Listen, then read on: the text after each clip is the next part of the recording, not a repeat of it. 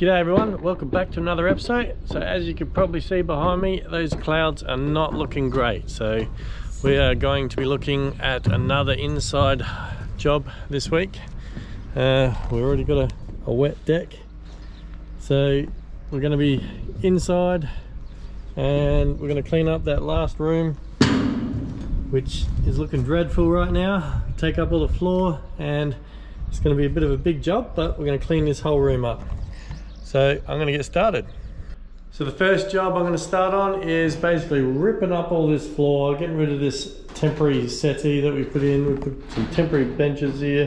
This is all just to get a feel of how the kitchen was going to look and the height of the floor. We didn't know if we wanted to keep it at that level or drop it down like we did. Obviously you can see what way we went with that. But day one, rip all this stuff out and let's get the bones back so we can clean up all the waterline and underneath the bilge area.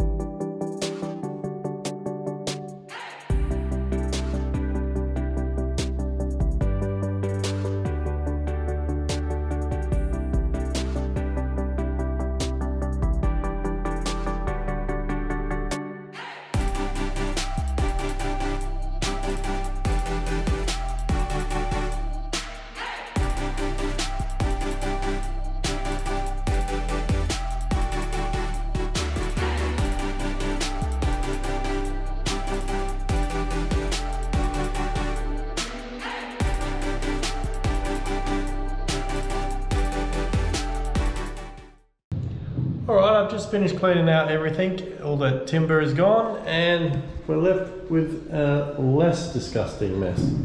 So I've gone through and got the bulk of everything out of all the grooves, and I've done a quick vacuum, got all the water out of all those bilges, and yeah, just sucked up all the water, just done a preliminary clean, and we're ready to start the grinding and cleaning up phase. So we've got these household 240 volt power switch to come off. So that's what they were. They've all got to come out. It's pretty horridly put in. They've just drilled some holes, stuck some bolts through, and then put a tack weld on each one. And if you bend this one back around, you can see they've made a right mess of just completely just welding it on as well. So that's pretty horrid. We're going to take all of them off. I've already done the other side. Then we've got all those weld lugs like we have in all the other rooms. We're going to take them off. Now a lot of spots in here have also been just hacked away with an oxy cut. That's all been oxy cut out. It would be nice just to leave it there for additional strength, but they've cut it out to lighten the load a little bit. It's all oxy cut up here. That is going to be all nice and clean. I don't want to have, you can see where it hasn't had paint and it's just coming off because there's been bits in there that haven't had paint get into those little grooves or the valleys and troughs. You can see in here there's no paint in that little trough and in all these, so that's just rusting up. You can see some horrid bits of rust in the corners. They're going to be prepared ready for blasting. All under here, it's all corroded. All the paint hasn't been adhered properly, so rust under there. So yeah, there's a fair bit of work to go in here. Down in the bilge here is interesting. I can just grab this tar paint and it just comes off all over. So obviously that was never going to be a long-lasting solution. So yeah, we've got a bit of work to do in this keel, in this bilge.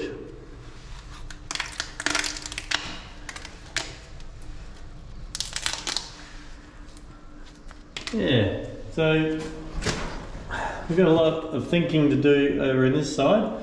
This is where the prop shaft would have gone through. The prop shaft probably would have continued through this hole. And this design normally has a Ford Lehman mounted here. And yeah, the prop goes all the way through. I don't know why it'd be that long. But you go through this bearing, there'll be another bearing mounted there.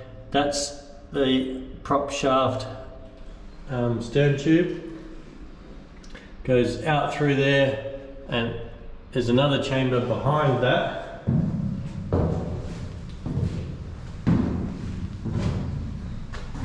In the aft cabin, and it exits out the back there.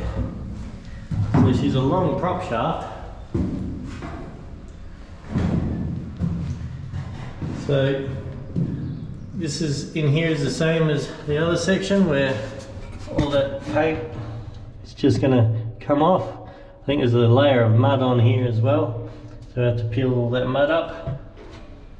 But we'll tackle the bilge in an episode in the future. We're just going to do all these walls with a lot of rust in some spots and just start getting this ready to be prepped. So it's getting late today. I'm going to come back later on through the week and start grinding and cleaning up the floor and try and get rid of all that rust. So I'll see you in a couple of days.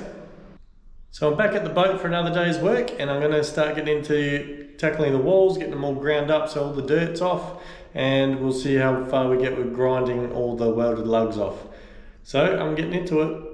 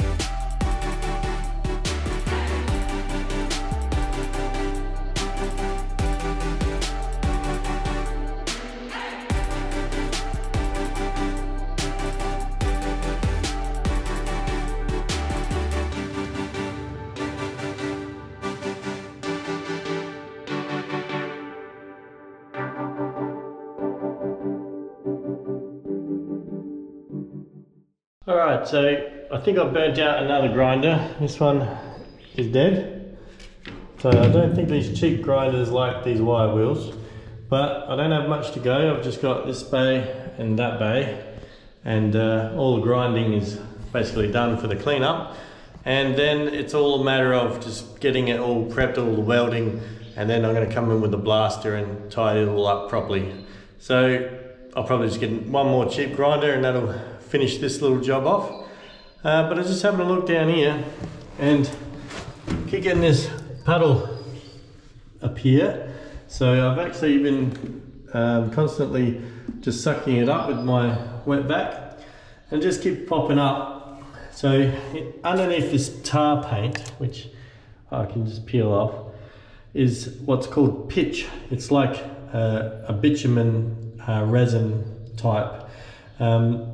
I've mainly seen people use pitch to seal in the ballast on wooden boats, but it's here in this steel boat. So what I might do is just a little bit of exploration, just chisel some out. I'll vacuum up this water and start chiseling a little bit out, because this is the deepest bilge in the boat. So the water might be coming in and pooling at this spot. So I might just chisel some away. I don't know how deep the pitch goes, or how deep the ballast, the steel ballast is in this boat. We might just chisel a little bit out and see what's underneath.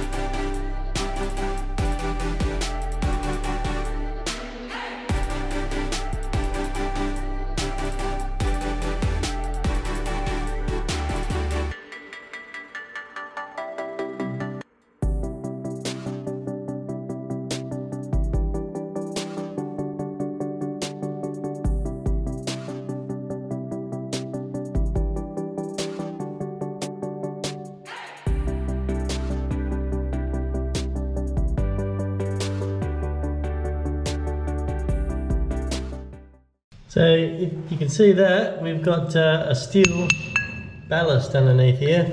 So very thick steel bars welded in. I don't know how deep they go. I would assume they would go all the way, because you want the weight as low as you can go, which will be a tremendous amount of weight down in the keel, which is nice. And unfortunately they put a heap of this pitch on here, and it hasn't adhered. You can hear that's pretty solid there. It's not very adhered. However, it shouldn't be this thick either. If it's this thick, it's always going to move, and it should probably be half this thickness. But at least I know what the ballast is, and that's pretty solid. But there is water down there, so it's not sealed. So we're going to have to pull this pitch up, dry it out, and seal that bilge up properly. So it's probably going to be pouring some sort of Hilti epoxy resin or something to finalise this, to give it a nice flat base.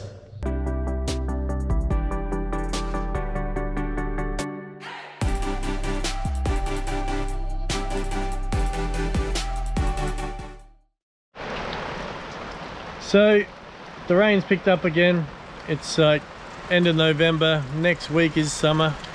Normally this time of year, like, we're drenching in heat, like 34, 35 degree days, and all sun, no rain. But this whole month has been nearly a wipeout for me. I was actually wanting to get the whole hull complete. That hard dodger was going to be done, and then I would be whip blasting the whole lot, giving it another undercoat. That was my plan. Having the steering column in, all those steps done. But this rain has slowed me down so much, so I didn't get there. and I was hoping that the whole boat will be all sealed up. And I'm getting drenched here now, the rain's coming in. I'm going to move over this seat because that seat's getting me wet. But the rain set in. Normally all this greenery would be gone, it'd be all just dead grass or dirt. The little gazebo's keeping us all nice and dry. But yeah, summer next week and I'm having to put up with all this rain, but my boat is not sealed up, so I've got to keep an eye on the rain, make sure like none of my extension cords are getting wet, so that slows me down.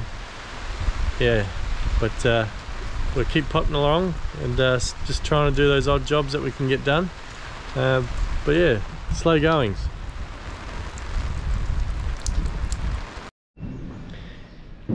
So I think I've come up with a nice plan to deal with this pitch in the bilge. So the pitch has got some gaps down the sides, it's letting some water down, so we need to stop that. So the only way we can stop that is if we reheat it up and let it resettle and seal it against the substrate and the walls there. So I need to heat this up. So pitch heats up at 55 degrees is its melting temperature. So it's not hard to heat it up to 55 degrees. If you're just doing a small area, you can even do it with a hairdryer. However, this is a big area, so we're going to need to heat up a lot of surface area, and we need it to basically liquefy and resettle down at the bottom. Ideally, I wouldn't want pitch in here, but I will never get this out now. If you want to blast it out, it just clumps up into little balls and you'll never get it out. It'll just be a nightmare. You can use chemicals, but who wants to do that? And that all the ballast is in there. There's a couple of ton of ballast in the bottom of this boat. I don't want to be moving that either. So it's there. I'm going to deal with that. All this 2-inch thick of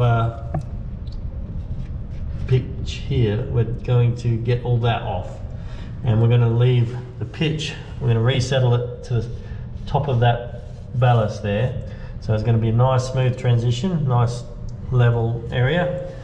Then I'm going to get some good adhesive epoxy like Epi-Res, and we're going to basically key up the surface and then pour some self-leveling Epi-Res down the bottom and up the sides of this bilge, and that will give me a hard surface and seal in this pitch so that no water will be able to get down the sides again. So yeah, we'll smooth over the pitch and then we'll pour Epi-Res over the top, and then that will be nice smooth surface, and that will be painted with a bilge coat, like a nice white clean coat which we can wash out whenever we need. So I have a way forward. The means of heating up the pitch, I haven't got that sussed out yet. So it may end up being that I use an electrical heat gun for electrical work. I may have to hire like a jet wave heater, or I have an oxyacetylene kit that might just do it too. One word of warning though with pitch and anything like this, it is full of coal tar. If you don't know what that is, it's similar to asbestos. If you breathe it in, it's really horrid. It's alright when it's in this crystallized glassy form. It's not alright, it's okay, as long as you're wearing your P2 respirator. But when you heat it up, masks, it has to be filtered. Even if you've got air-fed face masks, that's better, because it is horrid, it can kill you. So look up coal tar if you want, look up the MSDS online, it is horrid, so just be careful of all the coal tar. So yeah, that's filling you in how we're going to address the bilge, but that's going to be another day. Alright, I'm all grubby from doing all the grinding, so I'll run you through what's left. So this is all we got time for. I've got all the walls prepped and the floors done. That was a big job, it's a big area. So the next time we do a bit of work in here, we've got to prep all these oxy cut bits out. We've got a lot of corrosion in here. There seems to be an oxy cut across this piece here, all the way along the top. So that has to be all re-prepped because there's a sharp edge on the corners. It's the same on that side, on that stringer. And there's more pieces in here that's been cut out. So once again, that web, but these are all corroded and horrid looking. So that has to come out. We've got oxy cut down this web here. What it appears like is that they had plans to weld plates in here, and they had at some stage, because you can see they've cut across here, and then they've cut up here, and they've cut all this out. So this was all filled in, and that was all filled in, and then there would have been a plate coming up here. So this appears like they were going to weld in a water tank. So it would have been a built into the whole water tank across this section here, which would be nice. They're good ideas as long as you keep the preparation under control and make sure it's all painted. A lot of steel boats have the under deck whole water tanks. But now that that's gone, I'm not going to replace it. I'm going to re-prep all these areas and put them back to right.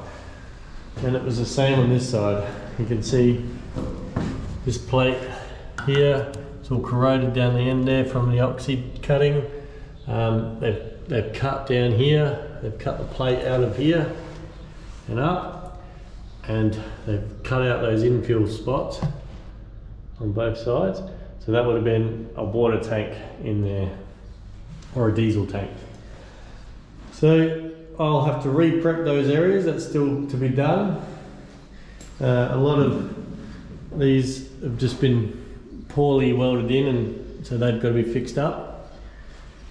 And fix up these rusted plates along here.